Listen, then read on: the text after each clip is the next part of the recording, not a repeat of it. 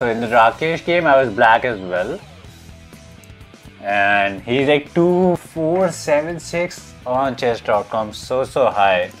And I got a good Scandinavian out of the opening. But he played the opening theory so good. Like, he developed his knight, he developed his bishop, did not go d4, and he tried to checkmate me in 6, and I had to kind of protect it, and then I had to go b5, and then he actually like correctly played queen f3 attacking my rook, and I was like, oh no, this is going to be like one of the slaughter fest. I'm gonna get absolutely squished.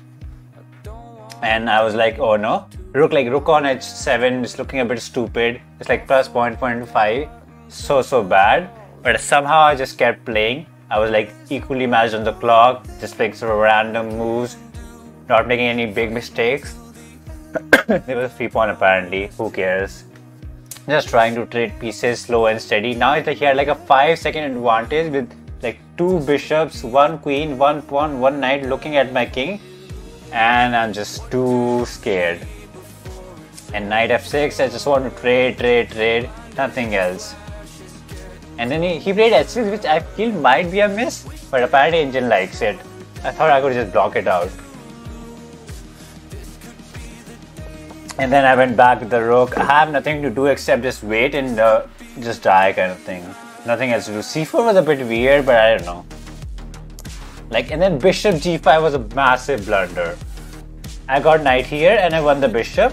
He had to take here, but he somehow moved the queen. I don't know why. And I just won the bishop. And then he tried to force it. Like, he really tried to force it. But I just kept on attacking. My knight was so tricky. I traded, took the pawn. All the pawns were gone. I went defensive. And then I kicked away the knight. Probably had to go knight back or something, but that was not possible. I took the knight also. He tried to open rook, open queen. I'm like, nothing is happening. Queen is safe, rook is safe. All 3 pieces are connected. And I have injured a bishop, so I'm super duper safe, chilling pretty hard. And we just like trade. I don't care about, I just want to trade everything. And I pinned it also. I was like, I'll not let you take with the pawn. I'll pin, force you to take. Take, but probably could have taken here, and maybe that was the better way, but I was like, no, I'll keep my 2 bishops, whatnot. And then straight trade, check, and my bishop, like, look at this king, I mean, and then he blundered this queen also. That was pretty nice for me. But here it's like 26 seconds versus 7 seconds.